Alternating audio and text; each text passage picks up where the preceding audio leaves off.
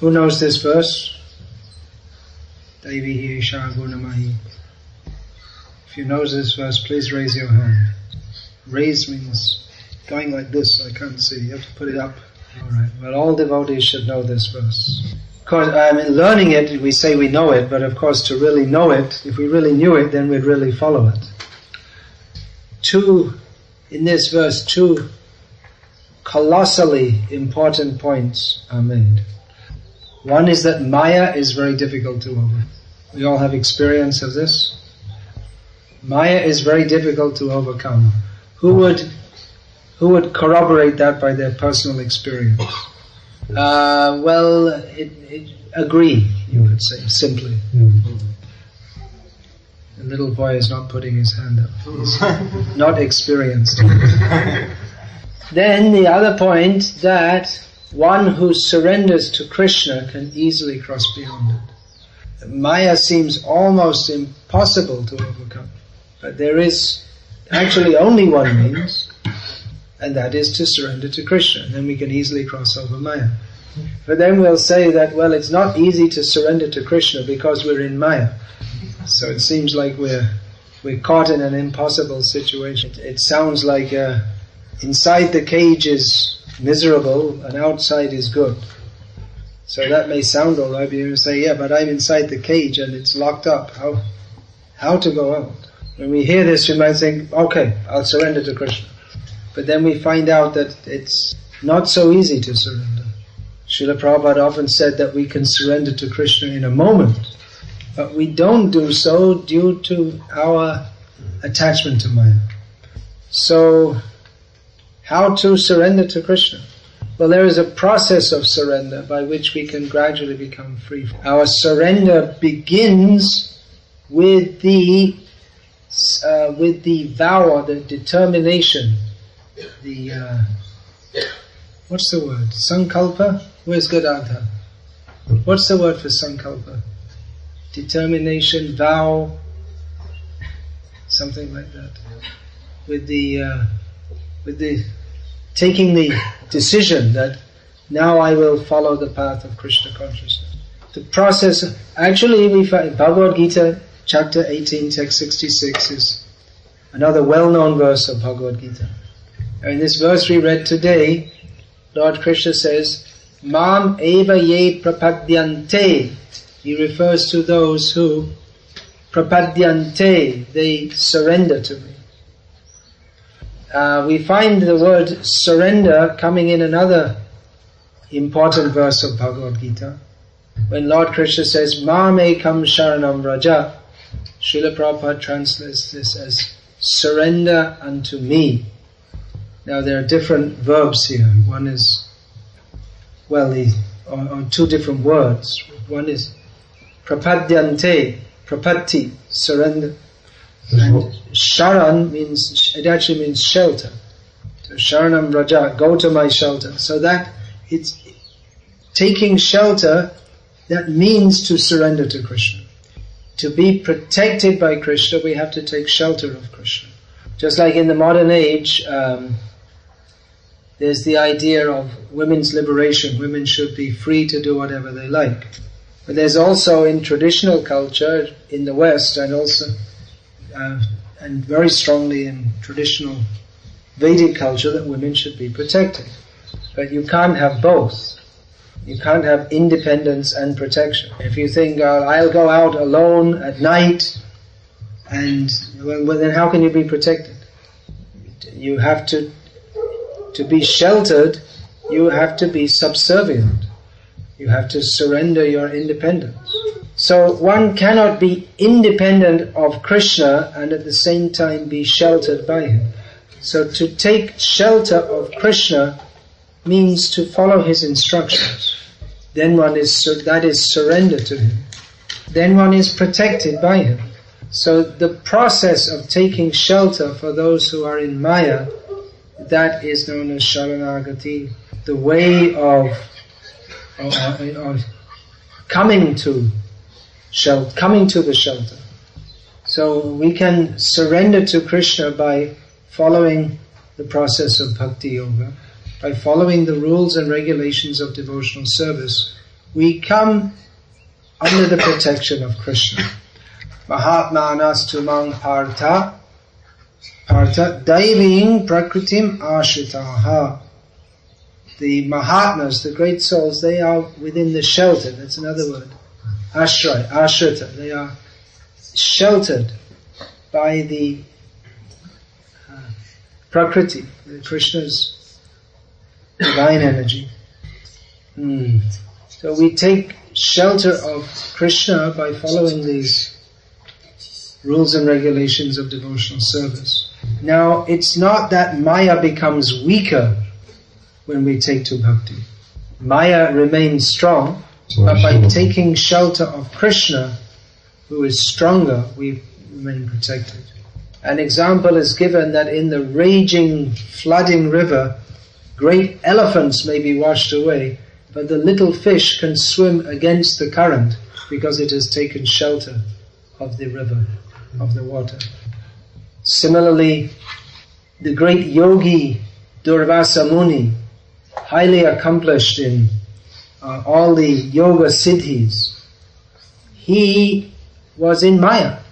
He was concerned with his own prestige, and he had some grudge against Ambarish Maharaj for no reason. But Ambarish Maharaj, who didn't practice mystic yoga, he was simply a devotee. But he was protected. He was not in Maya. He wasn't concerned with prestige or any such thing. He was protected directly by Krishna. So Durvasa Muni, who was such a highly reputed yogi, he looked like a great fool, actually. We offer our respects to him. He has a great personality. But in this instance, he was running all over the universe, afraid of death, whereas a yogi is supposed to be fearless. So we see that even if one is highly accomplished in yoga, or for that matter even considered highly advanced in bhakti, Maya can make you into a clown at any moment. We've seen many times that devotees who appear to be very advanced and then something happens, they change. We should never underestimate the power of Maya. Maya never relaxes. If we think, well, now I'm advanced, I can relax, then Maya will say, hello, it's been a long time, but we're still friends, aren't we? We don't know how powerful Maya is. It's a great miscalculation to think that I have overcome Maya, because we cannot overcome Maya. Maya is much stronger than us. We can only take shelter at the lotus feet of Krishna, and he can carry us over Maya. By our own endeavor, we cannot cross over Maya. And so many subtle ways of acting Maya has. If we think, I'll do very humble service, and then we start to be proud that I'm doing humble. I'm so humble. I'm the most humble. No one's more humble than me. Outside we're showing great humility, and inside we're thinking, I'm so humble. See, I'm much more humble than all of them. I'm the best. Maya is grabbing us again. This Kala Krishnadas, he had the direct association of Sri Krishna Chaitanya Mahaprabhu. He was traveling alone with him. He had so much direct association. But then some gypsies came to him and said, hey, we got some good girls. Want to try it out? Okay, great. How is that possible? Well, I believe it was Bhaktisiddhanta Saraswati Thakur analyzed that he was serving Chaitanya Mahaprabhu, but he neglected to hear from him. There must be some fault somewhere. It's not just some kind of Russian roulette where someone just by chance gets shot. If someone falls down, there's some reason. There's negligence in devotional. Yeah, there's some reason. Let's go into that. Someone thinks, well, I'm so advanced, I don't have to chant my rounds. Or there's so many we may neglect. I can do this, I can do that. Break the rules. We make offenses to devotees. We don't endeavor, we're not attentive in our sadhana. Even sometimes we've seen devotees who they want to stand up for the right cause, but they become there are discrepancies in the movement and they want to correct it, and what they're saying is correct, but they become so much overwhelmed with this that they forget to properly hear and chant about Krishna, and they fall down. You see that devotees, they come to devotional service, they've had some experience or realization of how miserable the material energy is. And they come to take shelter at Krishna's lotus feet and find relief there. But sometimes it happens even after many years of practicing devotional service, they become attracted to the glitter of Maya. And we see devotees like this, even though they know, but you can't say anything to them. They know theoretically they know the philosophy, but you can't tell it to them, they can't hear. They become closed off, they can't hear from anyone. They become reckless.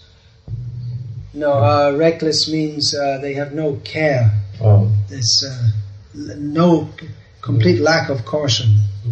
It's something like driving, at 180 kilometers an hour without looking, without even properly looking at the road.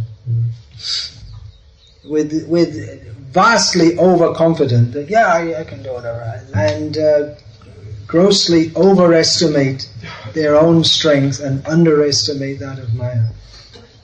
So we can see that sometimes you see this in devotees, like a diseased condition. They're like flies rushing into the fire. It doesn't make any sense why a fly should enter the fire. They're attracted by the light. It seems so attractive that it will burn them, that it will kill them. They don't, just the attraction is so strong that they don't even care. So Maya is like that. People smoke cigarettes, they know that it's a cause of fatal diseases, but still, what to speak of cigarettes, even this narcotic drugs like heroin, people know that you do this and you'll soon be like this. But that thrill, they are attracted to. They don't have their desire for sense gratification totally overcomes their intelligence. So Maya is like that. Maya doesn't work. Maya, it's not that we can just by our intelligence overcome Maya. She totally sabotages the intelligence. Well, you can just say destroys. And sabotage gives the idea of it's like a terrorist act or something like. No, I can say that the same word. I wonder if some may not understand what it means. This word in Russian. Yeah, same word. Mind and the intelligence is the same word in Russian.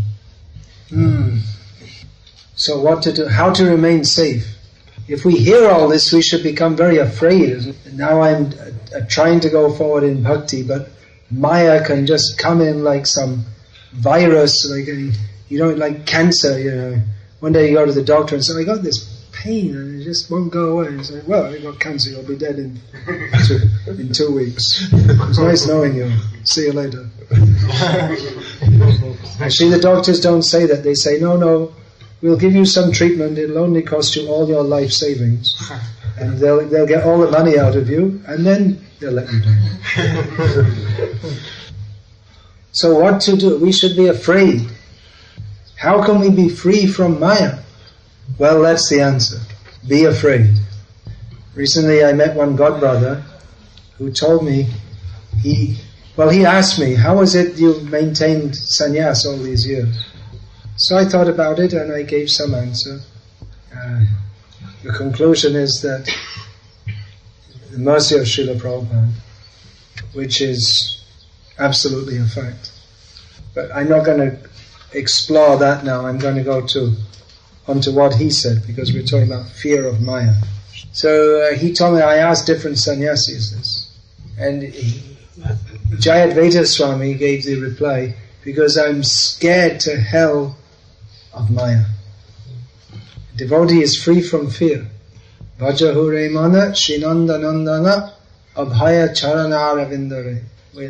Devotee is free from fear because he's situated at the fearless lotus feet of Krishna. But how is that being situated at the lotus feet of Krishna? Because Bhaja Hure Mana Srinanda Nandana. Because Savai Mana Krishna Padara Vindayaho. The mind is placed at the lotus feet of Krishna. As soon as we think we don't need Krishna's protection, or we can do without Krishna's protection, we lose it. Once Srila Prabhupada told a group of his disciples that any one of you can fall down any time, but I cannot fall down. Then a few days later, or maybe the next day, one of the devotees who was in that group saw Srila Prabhupada very fervently praying to the deities. So he was bold enough to ask Prabhupada that what he was praying. And he said, I was praying to Krishna that I never fall down. And the devotee said, but Prabhupada, you told us you could never fall down. Prabhupada said, because I'm always praying that I never fall down, therefore I can never fall down. Prarthana karoi shada narotam das. We find Narotam Das. He gives the last line of several songs that I'm always praying. Rupa Raghunatha Pade Jara Ash Chaitanya Charitamrita Kare Krishna Das. Similarly, Krishnadas Kaviraj Goswami finishes almost every chapter of Chaitanya Charitamrita by declaring his asha, his desire to be situated at the lotus feet of Rupa and Raghunath, to take shelter of their lotus feet. We can get shelter by praying for it and acting in a manner that is suitable for taking that shelter. You may say, well, I won't bother following the rules very strictly, but Krishna will protect. It doesn't work like that. Krishna is protecting us by giving us the rules and regulations. If we follow, we are protected. If we don't follow, we go outside the protection. These rules and regulations are not arbitrary. All the rules and regulations are meant to help us be absorbed in Krishna consciousness. Just how you might think, well, I can eat some kami bread. It doesn't really matter, it's just some bread, that's all. Probably vegetarian. But Chaitanya Mahaprabhu says, Bishayir ana kaile dushta, that by eating grains, given the grains of materialistic people, then the mind becomes contaminated. We go outside the system that we take only Krishna Prasad. So we can't expect that if we, like this, we break all the rules, that we'll have the same purified consciousness of those who do follow the rules. Now it's said that for preaching you can do anything. So if to preach you have to break some rules, then there's some special protection. But even then we shouldn't think, well, I got special protection so I can do whatever I like. That attitude will mean that we go outside the protection. Just like the story is there of Sita Devi going outside the Lakshman Rekha. The line was drawn by Lakshman. Don't go outside this line. She went outside, she was kidnapped. Now even if we follow the rules and regulations, but still, if we don't endeavor to control the mind, or if we make offenses to Vaishnavas, still we can fall down. No doubt it is a struggle in this difficult material world to follow the process of Bhakti Yoga. But by doing so, if we do so, then Krishna becomes pleased. This struggle makes us strong. Just like, how can a man become strong? By lifting weights. It's a struggle, but he becomes strong by doing so. Now many times we may think that, well, if there was a more ideal situation, then I could practice Krishna consciousness better. But actually often we find that when the difficulty is removed, then the struggle is removed, and the devotees, they become less enthusiastic to serve Krishna.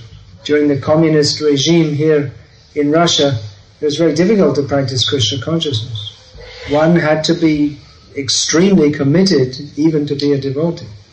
And devotees were thinking, well, if we could have a more conducive situation, then we could practice much better. But then it was found that when the situation did become more conducive, that the devotee, at least this was told to me by several devotees from that era, that the devotees, they became less serious actually. So we may think that, well, why is Krishna allowing Maya to give me so many difficulties? If I didn't have this grumpy wife or this nasty husband, then I could practice Krishna consciousness much better. Or if I didn't have this problem or that problem, or there's millions of problems. Maya has got a big box full of problems, and she's always making more new ones. Maya is very creative.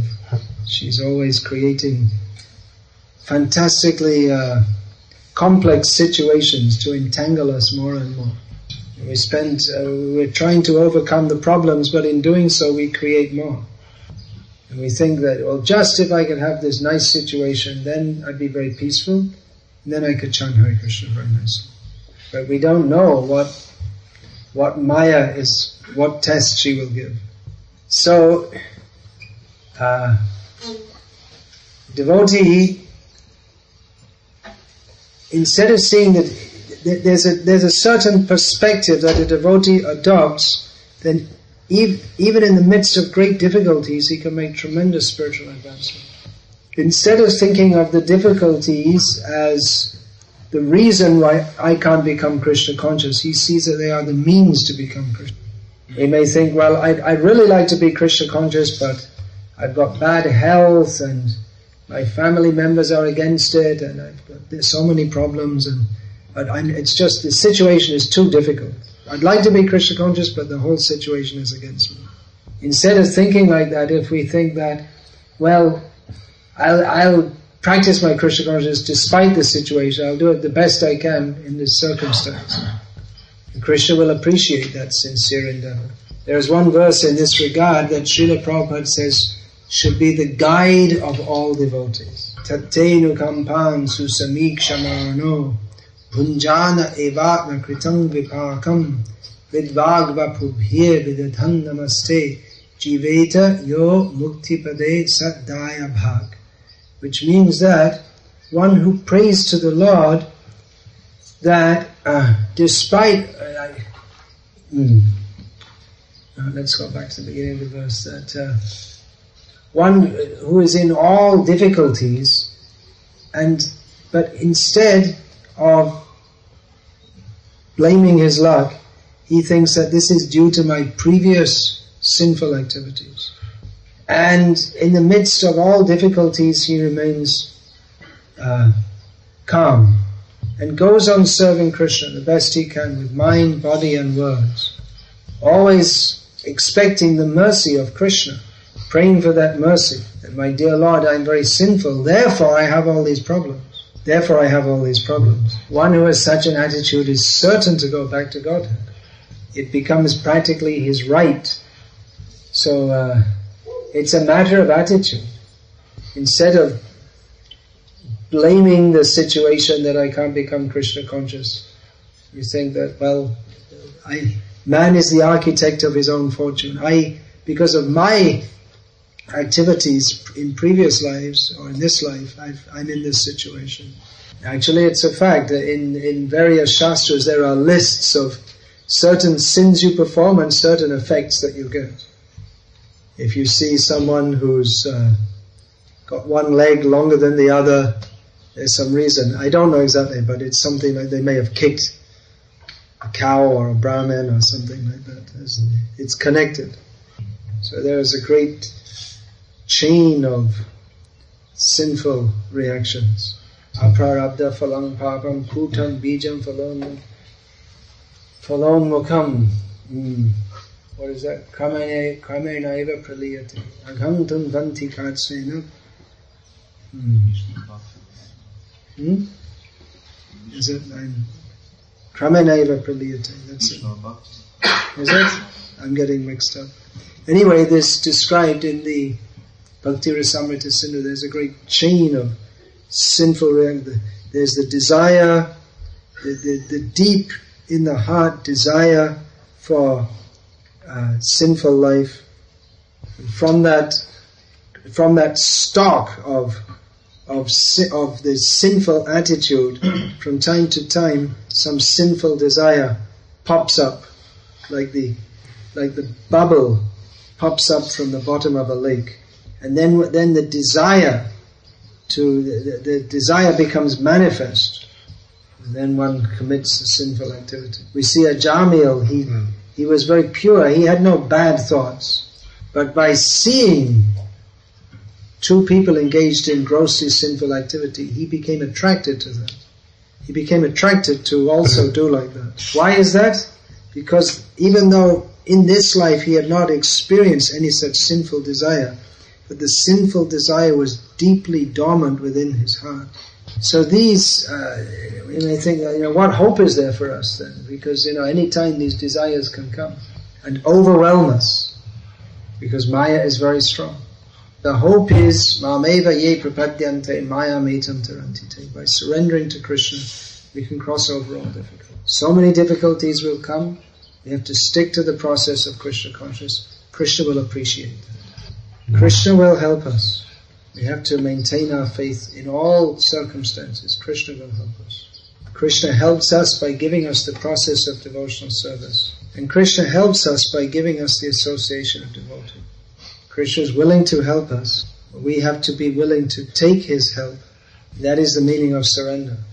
Surrender means to be willing to take Krishna's help, without which we are helpless. And surrender means we have to be willing to take Krishna's help on Krishna's terms and conditions. Not that we'll invent our own terms and I'll surrender, but in my own way. There's no own way. There's Krishna's way. We are the servant. He is the master. Are there any questions about this? You can pass the mic. We're always being tested by Maya at every moment. Maya is always saying hello. It's when we start to listen that we are in danger. Suddenly the devotee looks at the material world and he sees that there is a vast ocean of forgetfulness of Krishna. We can look out of the window and see these apartments and visualize within the apartments so many people spoiling their lives by forgetting Krishna. We could also look and think that, there are so many people they're enjoying themselves in a way that I'm not. They don't have to get up early in the morning. They don't have all these rules about eating. They can eat whatever they like. They have their friends. They go and they're drinking friends. So we see the same thing, but with a different outlook. One outlook is Sevanmukh, Krishna Sevanmukh, with a desire to serve Krishna, and the other is Bahirmukh, looking away from Krishna. Give the mic. By following the process, that is taking shelter. Although we should be hesitant to call ourselves a devotee. Better to say that we're taking shelter of Krishna's devotees. A devotee is an exalted position. Conventionally we say, I am a devotee, and from the conventional perspective we may be a devotee. What could we say? I'm a devotee, I follow the rules and regulations, but my mind isn't. Bhaja Hure Mana Srinanda Nandana. First, we should decide to follow the principles, and then the next thing is to bring the mind into the same course. Okay, there's a question. Sadashiv had a question. Okay, pass the mic back there. In the meantime, give him that. Put this mic back there. Okay, now you ask your question. Well, quote the shlok. You'll get the answer in the shlok. Ananyas chintayanto mam. What does that mean? There you go, there's your answer. We also have yeyata mam prapadyante tangs tataiva pajamyaham. So that consideration is there also. Krishna reciprocates according to our degree of surrender. If one can see envy and greed in others, does it mean that he himself has this quality? Yeah, it's not really on the subject out there. And this question was asked during the question and answer session. Yeah, but I didn't answer it because yeah, this is a good question. How to apply all this practically? Well,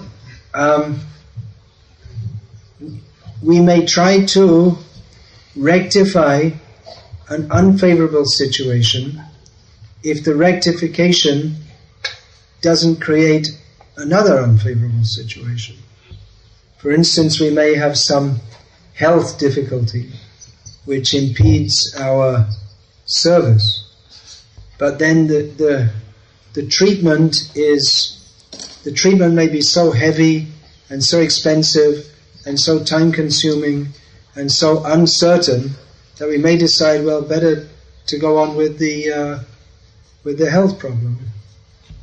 Or if it's something simple, then we could take the medication or whatever. There's one devotee I know, and there may be many more, who if he regularly takes some medication, acts in a manner that might be called normal. And if he doesn't take it, he acts like highly abnormal.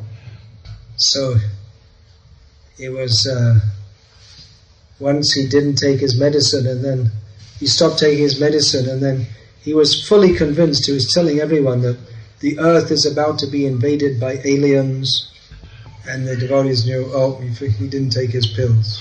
So one has to take a decision.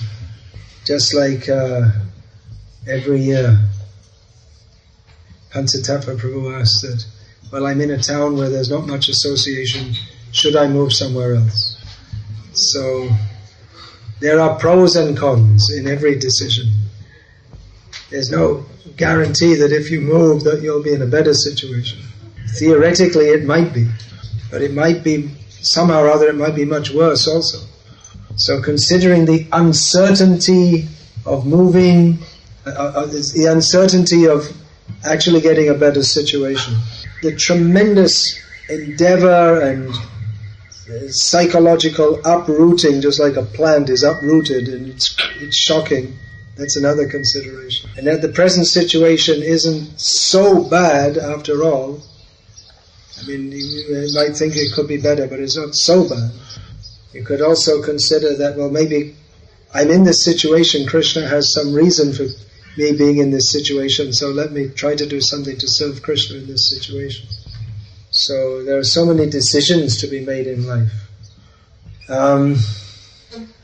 And decision means that the more decisions you make, the more mistakes you'll make, because you can never tell what's going to happen in future exactly. Hitler was a brilliant general, but he should have learned from Napoleon's mistake not to attack Russia. But he got overconfident. He was smashing Denmark, Norway, and even France and Poland, which are big countries. Poland. So he got overconfident. So the only thing history teaches us is that we never learn from history. Therefore, in making decisions, it's wise to consult others. But we can't expect others to make decisions for us. In some cases, yes. The child decisions are made for the child by the parents. But some level of personal responsibility is required in adults. Actually, the modern idea is that we should all have freedom, but modern society gives too much freedom. In Vedic society recognizes that the majority of the population are Shudras, which means they're not very responsible. They don't know what's best for them, therefore they should be kept under control. Most people would be better, now we're talking on the material platform, if they were just employed and they were taken care of, and they didn't have to make so many different life decisions for themselves. In traditional cultures, people don't choose their own spouse because they're considered too immature and irresponsible to do so. They find so many people, they just don't know what to do. And then even they ask people's advice, but they still don't, they remain undecided. Such people they require that you do this, you do this, you do this. But in the modern life, they're not obliged to, so even if you tell them, they won't follow, and they remain their whole life hanging in the air. This question, if you see greed and envy in others, is it because it's in yourself? Well, maybe the person who's asking the question can give the answer himself. There's a theory that if you ever see any fault in others, it means actually it's in yourself. But that's not necessarily true. That's just some kind of psychological theory that to have some kind of utopian idea that no one should criticize anyone else. So then, don't be judgmental, as is said. You shouldn't judge anyone. And then, the murderer is brought to the court and the judge says, well, I don't want to judge you. Actually, this insane idea that we shouldn't judge anyone has overtaken the judge courts in the Western countries. So that you can literally get away with murder by saying that, actually I had a rough childhood, and so I'm psychologically disturbed. In England, one woman, she fed her husband sedatives, then she sharpened the kitchen knife and slit his throat and killed him. And in the court she said, well, he was always beating me. There's no evidence of that. The neighbors have never heard any sounds like that. His previous wife, because he was divorced, he said, well, he never beat me. But she pleaded that, I was so disturbed from him beating me, and she got away. So this absurd idea that you should not judge anyone, then we're just animals. If there's no discrimination. Of course, we should know our position also. We should work more on our own purification than trying to purify everyone else. But we have to discriminate between good association and bad association. Sometimes junior devotees are bewildered because they don't know how to discriminate between good association and bad association. Someone who's a senior devotee, they've been initiated for 20 years, Brahmin initiated, and they say, well, you don't have to follow very much. You can watch TV as much as you like, and you don't have to chant all your rounds if you don't feel like it. And then, well, he's very senior, he must be right. But one who can understand clearly knows that he's talking nonsense. He's in Maya. And because he's envious of you, he wants you to be in Maya also. He doesn't want that you should practice Krishna consciousness nicely. That means he's envious. Let's be clear about it. And instead of saying, oh, he's very senior, very wonderful. Maybe senior, may have done good service in the past, and we can respect that. But nonsense is nonsense, whoever says it. No one has a license to talk nonsense. Even if you're a guru, you just can't say whatever you like. In fact, the qualification to be a guru is that you only speak according to Guru, Sadhu and Shastra. So, there's guru by institutional appointment. One may be a guru by institutional appointment. An institution needs some kind of systems, and a system can never be perfect. But one has to be intelligent enough to see that the symptom of a guru is given in Shastra is not that he has some institutional appointment, but that he speaks and acts according to Guru Sadhu.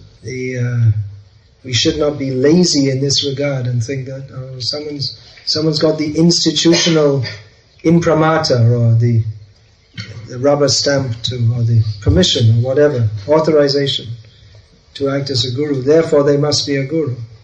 Having said that, I'll finish and distribute prasad, then you can all have a little break and come for the next seminar. So thank you all for listening. I know that many of these topics, it requires some effort even to listen.